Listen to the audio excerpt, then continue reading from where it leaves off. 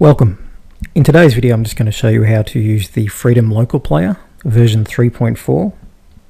Now this is the player that's included in each export you do from the Freedom VMS software. So this is included by default on the media that you back up to. Once you insert the media, if you have auto run enabled on your PC, the player should start in about 30 seconds or so. If it doesn't start, what you do is navigate to the location, the drive that the backup is located in. In my case it's on my G drive, just here. So if I see over here, these are the files, and we have one called Start Freedom Player. And I would double click on this Start Freedom Player to open the application. But before I do, I just want to run over a few other things. The folder structure on each export in Freedom. We have two main folders here, the CCTV and the player folder. Under the CCTV folder we have two subfolders, one for images where the images are located, and one for video where the actual video files are located. And if you need help, we've got a help option here.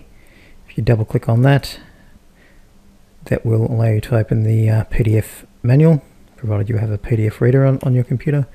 So you have the PDF guide there as well. Okay, let's get started. I'll open the player. In my case, I'll double click on the Start Freedom Player. And this opens the player and usually starts playing on the first video in the list. I'll just run over the layout of the local player. Up here we have the source drive. In my case it's G. You can select a different drive if you have footage in other locations. And just over here, this is the current folder that it's opened in, which is CCTV. And we have the export files listed here. And we have filters. So if I untick pictures, so you can see these are the videos and these are the pictures. Now to open a video or picture, you just double click and they open over on the right hand side. That's obviously a picture. It's got the name down here. And this is a video. Now I'll just go over a few context menu options. If you right click over the right video area, this is the context menu you're presented with. So you've got to validate watermark.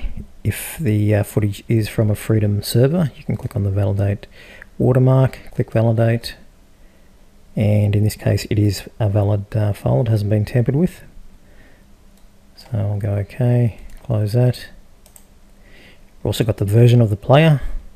If I click on that, that'll tell us what version I'm running.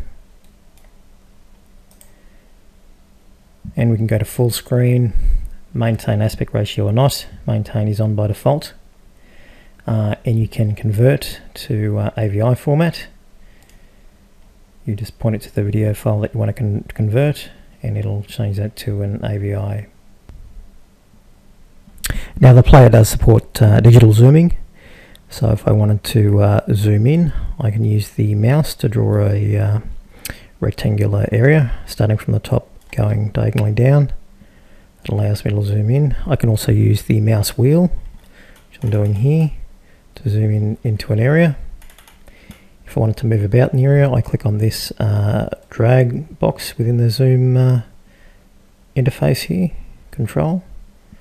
I can navigate to a different part of the zoom position. And I can also, to return to original state, I can right click and select original size. Or use the mouse button again until the zoom control disappears.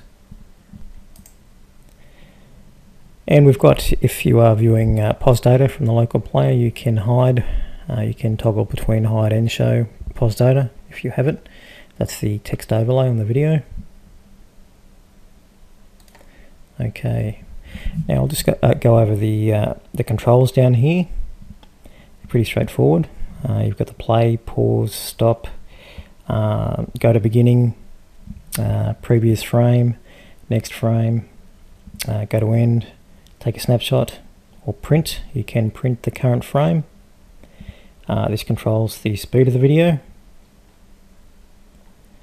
So if I wanted to start playing again and speed it right up,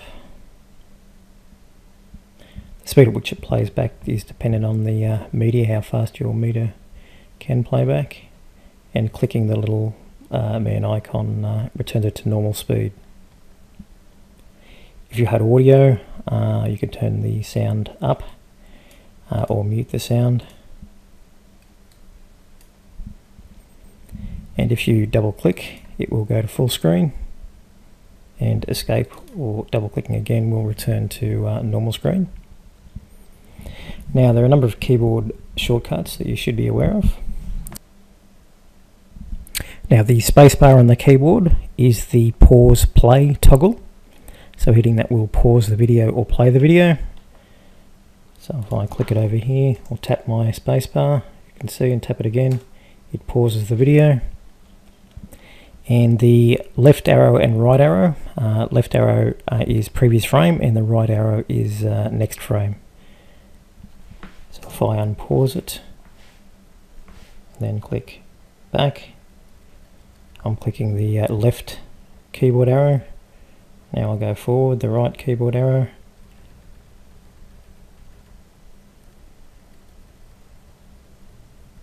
So that's how you do it. Now if I click space again, that'll start playing. Now you can also hide the left file and navigation pane here by clicking this button up here. This is particularly handy on smaller width screens, so you can see a lot of the video and you can still have the controls visible. And if you want to return and get the navigation pane back, you click on this little icon here. So that can be quite handy at times. And just one more thing before I wrap up this video.